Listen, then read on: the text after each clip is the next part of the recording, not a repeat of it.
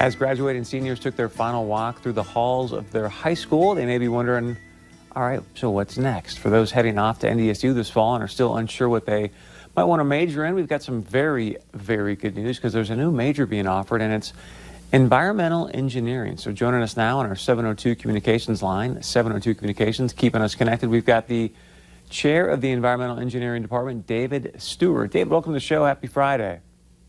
Hi, Chris. It's great to be here.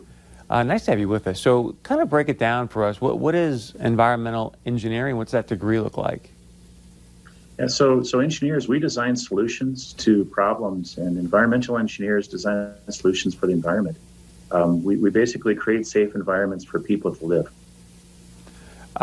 So what was behind starting that? I mean, it sounds like a great idea. Was it your inspiration to get this started, or who started it? It started a couple years ago. There were some industry representatives who contacted us and were interested in having a bachelor's. We've had a master's in environmental engineering for years. And as an environmental engineer, we look at problems from a different perspective. We get trained in air, so we look at atmospheric pollutions. We get trained in water, so looking at water pollutions. We get trained in solids, so looking at solids and creating energy from solids, recyclables, microplastics in the environment, nanotechnology. So we look at really small things on the size of about 1,000 atoms or so. And then we also look at human health, creating an environment safe for people. So we got approached by leaders of industry, and we've been doing surveys. The graduating seniors in civil engineering, we've been polling them for the last couple of years, and every single one of them has said this is a great program. We have friends who we think might be interested in something like this. Good for you. And so then if you go through this 4-year environmental engineering degree, what kind of career options are available afterwards? Our industry representatives, the leaders in industry, we polled them, and there was an immediate need just from the firms we talked to for about 20 graduates a year. The students will work in a wide range of venues, all the way from industry, working in consulting firms, working for state agencies.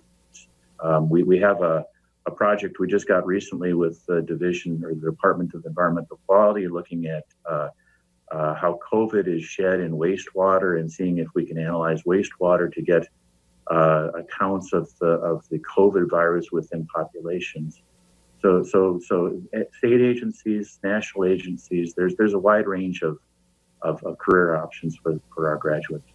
Nice. So for maybe some families or students out there thinking, hey, that sounds kind of cool. I mean, is it a heavy load in like chemistry, physics? What kind of classes would they be taking? Yeah, so our students, we use the language of mathematics. So there's a lot of math. You have to understand the kind of how we write our equations. And there's a lot of science. Engineers are different from scientists. Scientists are trying to discover new things. And what engineers do is we use that discovery. We work hand in hand with a lot of scientists because we have real problems we're trying to solve, and we work with the scientists to get the understanding. So there's a lot of science. Students that come to engineering typically are strong in math and sciences, and then we give them additional things beyond that. Environmental engineers, as I said, it's gas, liquid, and solids, and human health. So there's additional courses in those areas. Our students start off with an introduction to environmental engineering, and they move into microbiology for environmental engineers to kind of go from there. Nice. So when is this degree or program going to be available, and how do students get enrolled? Yeah, so it's starting this fall. It took 2 years to move through the approval process at the North Dakota Regents area, or Regents, and so it's just been approved, and we're offering for the first year. We welcome students that are interested in this area. It's a chance to really make a difference. There's a lot of students with aptitudes and interest in this area, and they're certainly welcome to get in touch with us if they'd like more information. We also have quite a bit of information out there on our web pages, so there's a lot of information to kind of get started. Nice. And what's the website? www.ndsu.edu/CEE, Civil and Environmental Engineering. Great stuff. David, thank you so much for the time. We appreciate it, and have a great Friday, okay? Thank you. You too. Thank you. All right, stay with us. We got a lot more coming up right after this.